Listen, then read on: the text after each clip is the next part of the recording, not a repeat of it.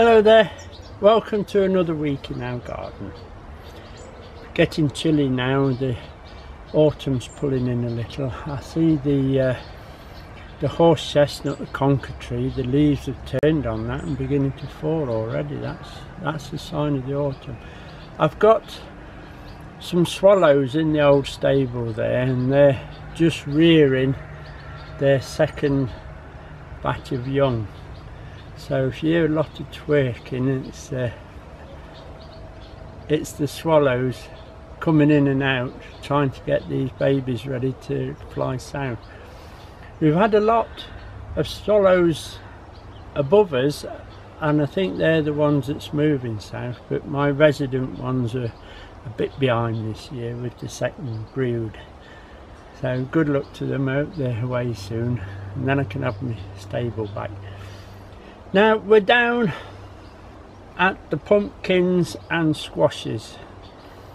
Now this time of year the leaves of the pumpkins get covered in mildew and they look awful, and it's not doing the plant any good. Now as soon as these squashes are ready, we'll harvest them and clean them ready so the girls can have them for their party. But at the moment they're still growing a little, so we'll take the mildewed leaves off. As you can see here, the mildew is really taking up on this pumpkin, so I'll take all those leaves off. It's just a case that's a weed there, not. We'll take that out. We'll just take these off. Just clean them up. Male flowers can go now, we don't want no more pumpkins. Remember, don't put these on your compost heap with all this mildew on it. Won't do your compost heap any good. You can be quite brutal now. That one wants to come off. Look. Male flowers will get rid. In fact, that runner can come off. Look, so you don't want no more of that. Just a job of cleaning up a little bit now. Bottles have been very successful this year. I was able to come down and water without splashing water everywhere. That's a jolly good idea. If you had any sort of leafy plant, you could do that and you'll know exactly where to water, even the flowers, etc. Right, I'll just take these off so the white ones can get a little bit of sun. Okay, there's one or two with mildew on, but we just want to give them some light. That's a bad one there. Let's take that one off. That one as well.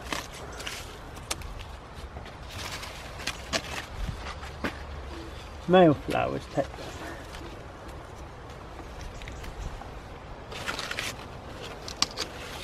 that. Now as we go into autumn, we get the damp misty weathers. That's what will bring the mildew onto your pumpkins and squashes.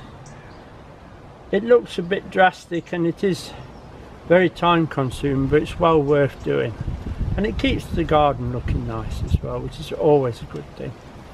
Okay, so I'll do a bit more and then we'll go on. I think we're going to pick some apples today. I've taken quite a few of the leaves off now. They're feeling rather nice.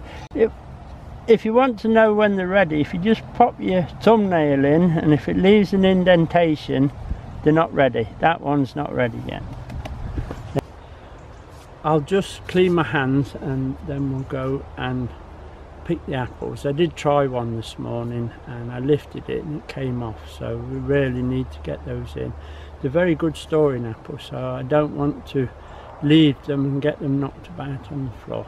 As you can see, we've got a lovely crop this year, and there's none weighing the branches down and dragging on the floor like we had last year. These look well. Now to test them, if you just put your hand under them and lift them, and if it comes away like that, it's ready. Very nice little apples these are. Now these apples are called Spartan.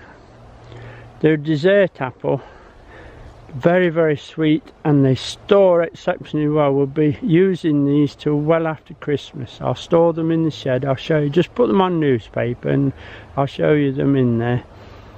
Very nice apples.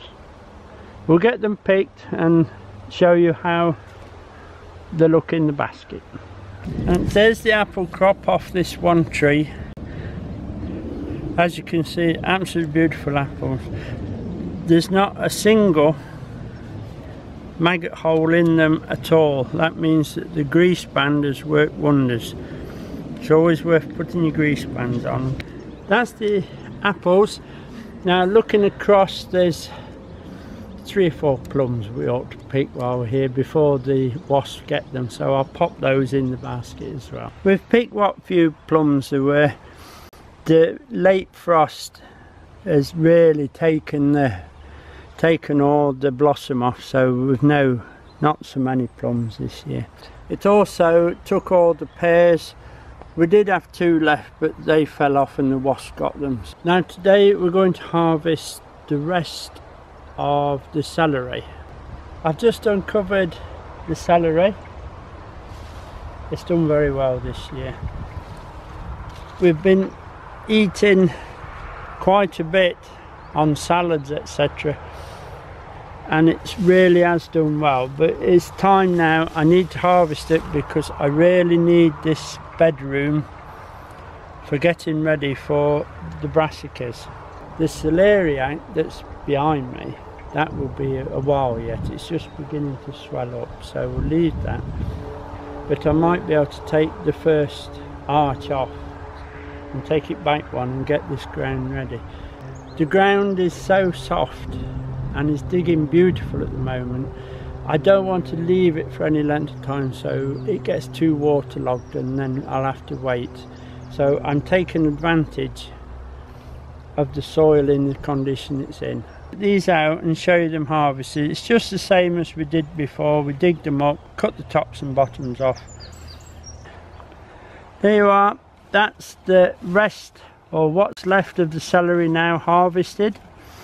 As you can see, absolutely beautiful stems. Very, very nice they are. They'll go for blanching and freezing, and maybe a couple to eat over this next weekend. Those who like to know the names of the product, the one with the red on was called Starburst, and this green one, Green Sleeves. Very, very nice eaters, both of them, and both cook well as well. Now if you're a connoisseur of the celery and you like to grow them on to blanch them in the garden, now's the time to put your collars on. Or in the old days you used to earth them up, but they used to get a lot of dirt in them, so if you can get the proper collars and put those on, it'll lighten the bottom of your celery for you. Right, Diane's just told me she'd like a couple of the leeks, so I'll nip and fetch the fork.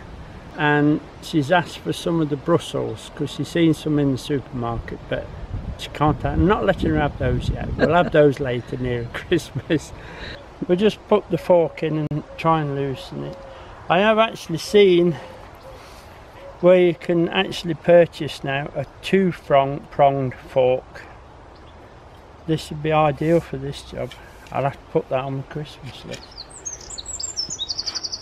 I used to have a beautiful post hole spade for lifting these, but I think I lent it to somebody and it never come back.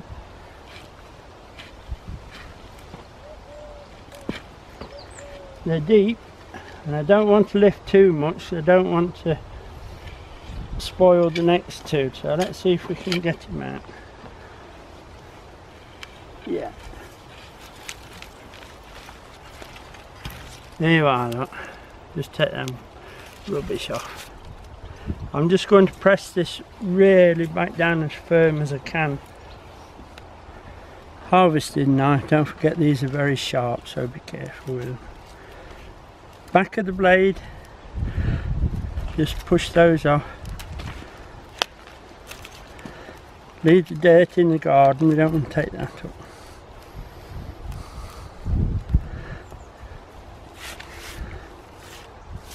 smells beautiful. Then we just take the root off. Take it off at an angle and go round. That's the easiest way with it, look. You see?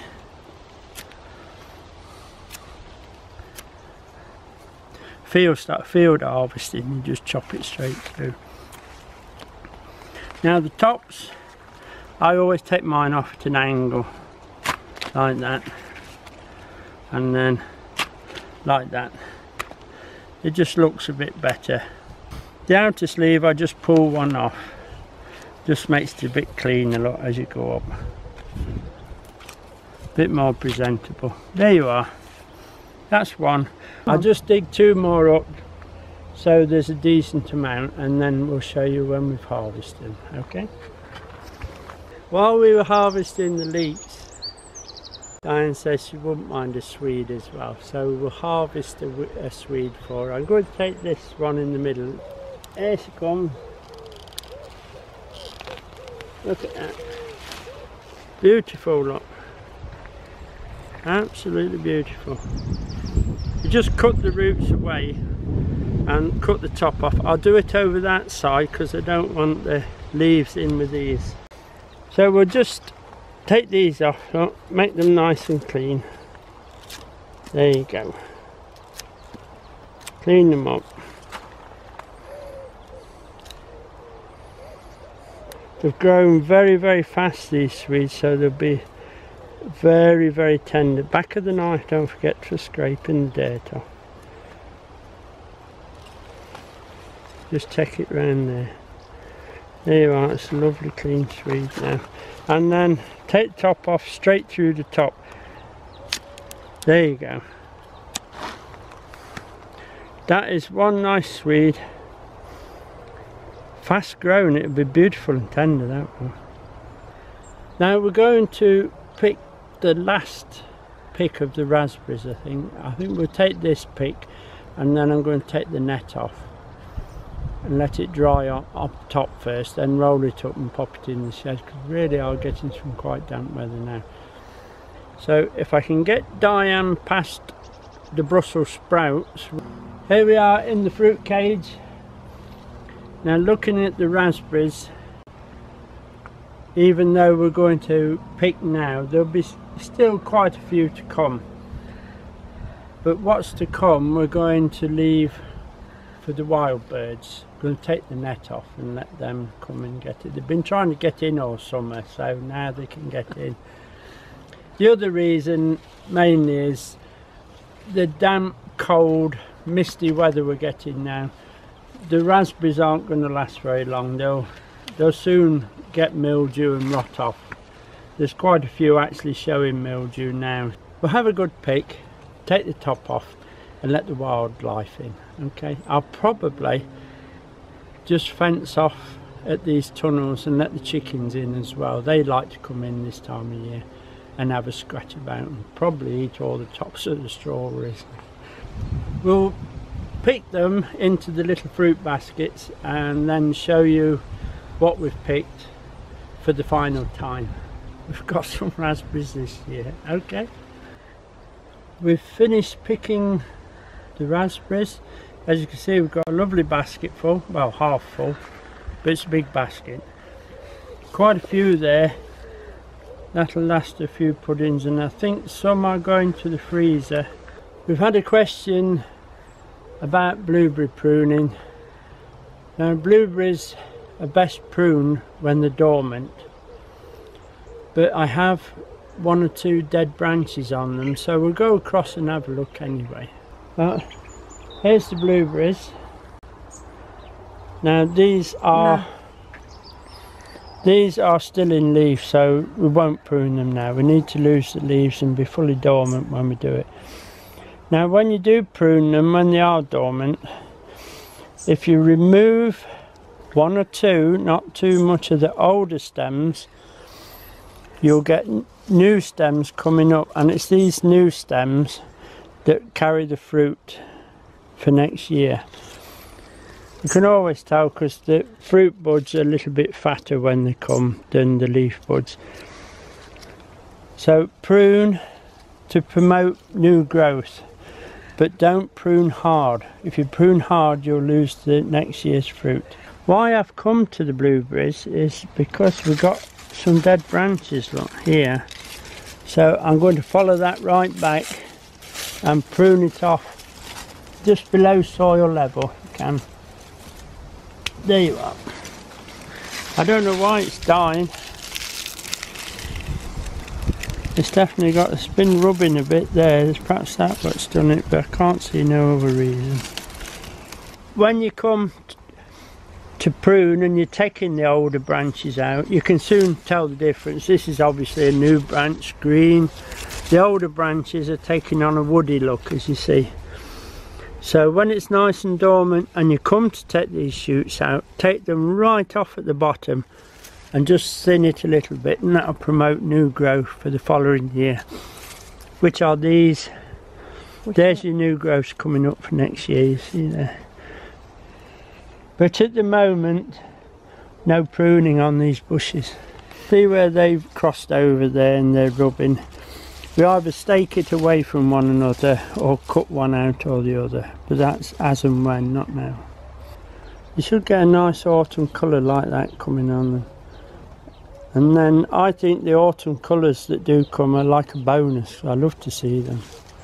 The other thing you can do this time of year for your blueberries is to give them a top up, if you can, with some good ericaceous compost. Try to avoid fresh manures, etc., because that's too strong for blueberries.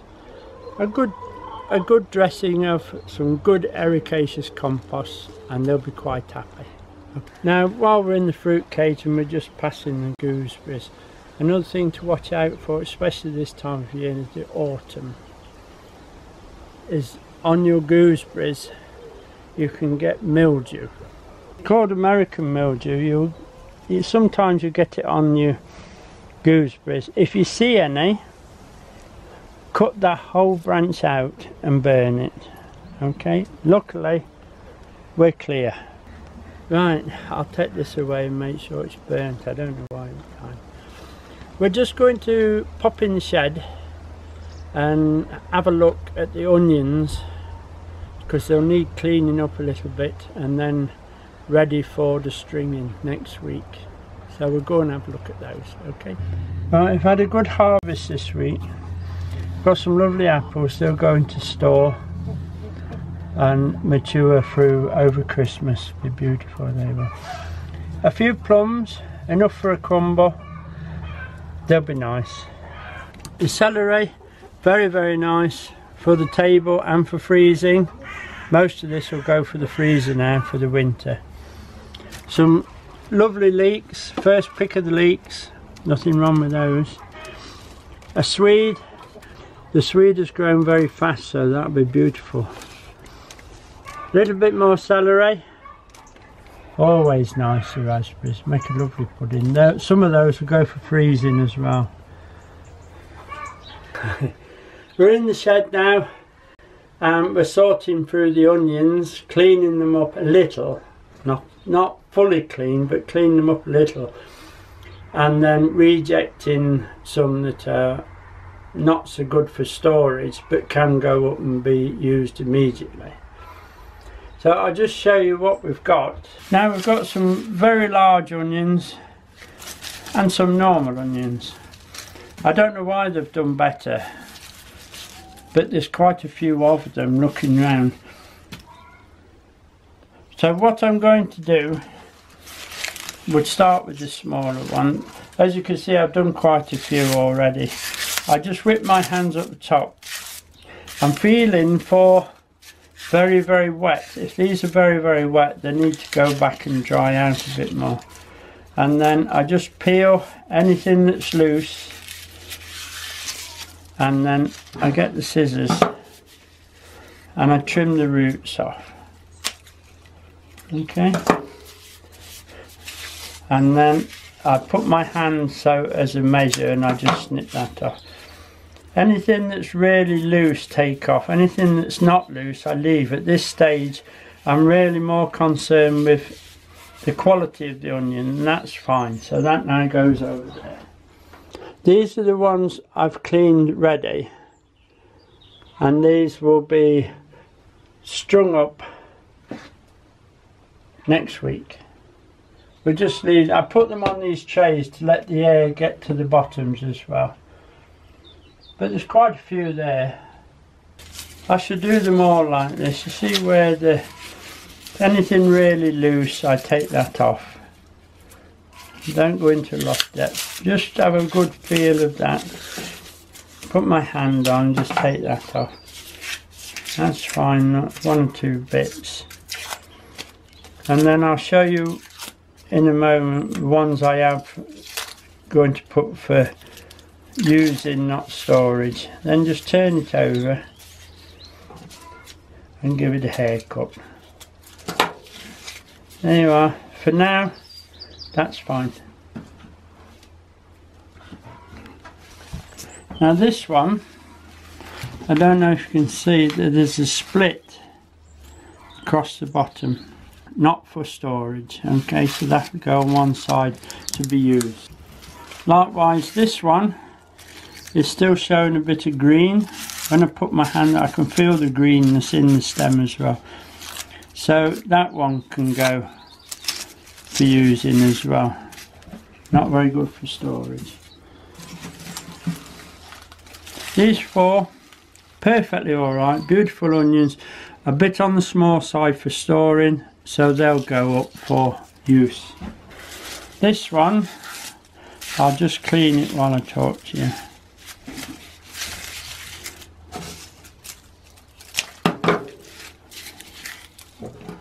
It's a funny old shape, this one, just give it a haircut. It looks a little bit like a shallot, but it's supposed to be the same variety as that one. So there's a little bit of variation, I think, there in the set. So we'll use this one straight away. This one we'll send for storage. There's a few big ones, as you can see. I don't think I'm going to be able to put these on the strings. So I'll have to find another way of presenting them for you next week. Damn fine onions, lovely onions, but a little bit too big to go on the strings. I shall need ropes to hold those up. I'll just clean a couple more so you can see what I'm doing. Push my hand through, feeling for damp more than anything. And especially if they've got a bit of neck rot, you'll feel it now when you put your hand through them. Take that off.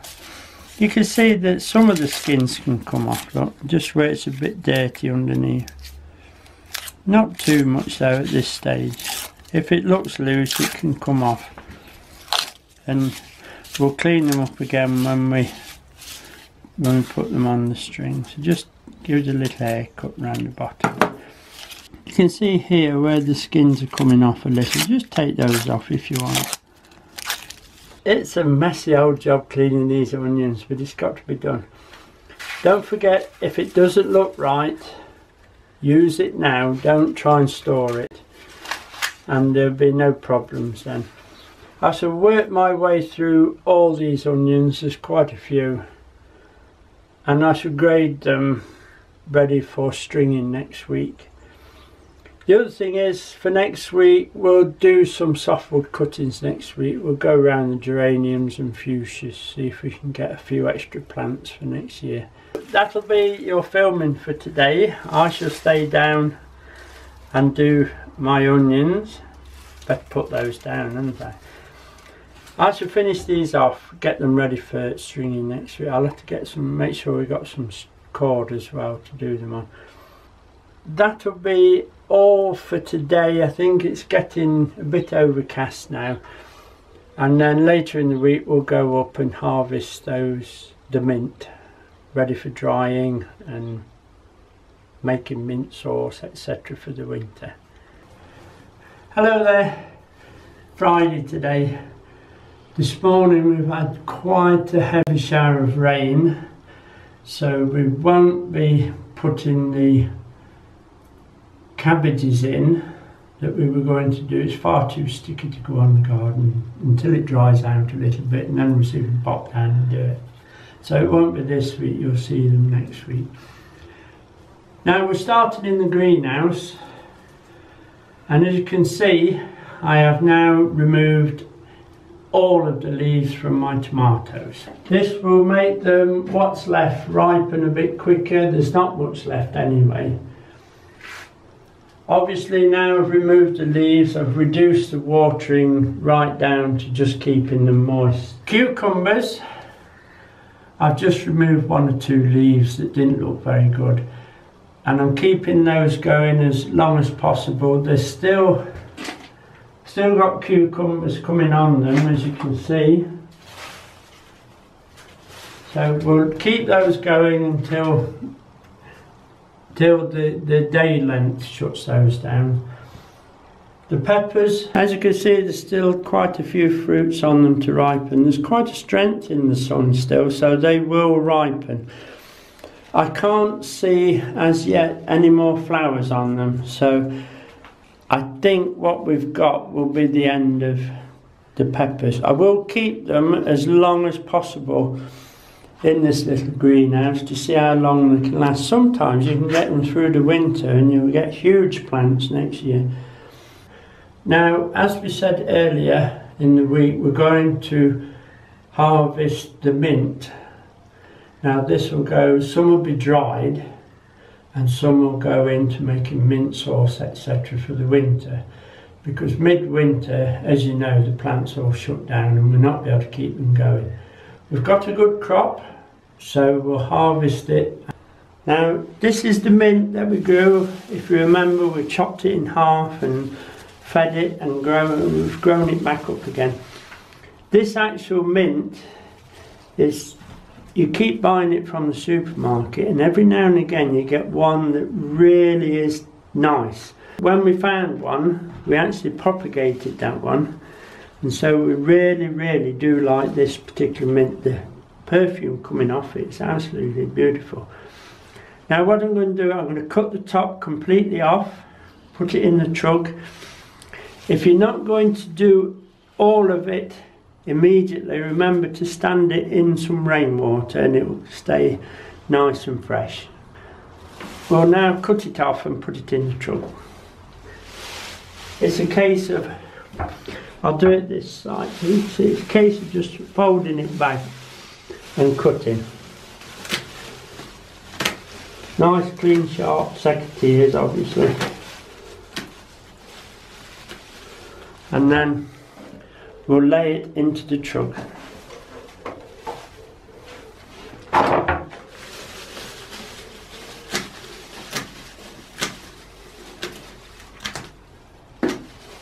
Now while the weather stays as it is at the moment, they will grow back up again. Oops, I get those. It will grow back up again for use into the autumn, but it will soon die back. Just chop it off. Right, I'll just finish this off and then I'll show you the finished job. Now that's the mint cut back. As you can see, we've got a really good trug full. I should take this into the courtyard and put it in a basin with some nice fresh rainwater in. We've got quite a lot this morning, so I can soon put some in. Because we cut it back, I've also done another pot full for her. We'll leave this one now in the greenhouse and we'll keep it going for as long as possible, so we've got fresh mint to cut at, and hopefully there might just be a little bit of fresh mint to put with the new potatoes at Christmas. That would be a bonus. Now one of our subscribers have asked us how we make and the measurements of the frames for our mesh tunnels. Now Diane's going to put a link to the video in the drop down box, so you'll be able to see how we do it. It's Friday today, so that'll be about it this week. Thank you for all you people who are subscribing to us, we do appreciate it. I hope you've enjoyed the video.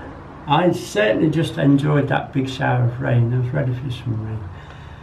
and hopefully we'll see you next week. Bye now.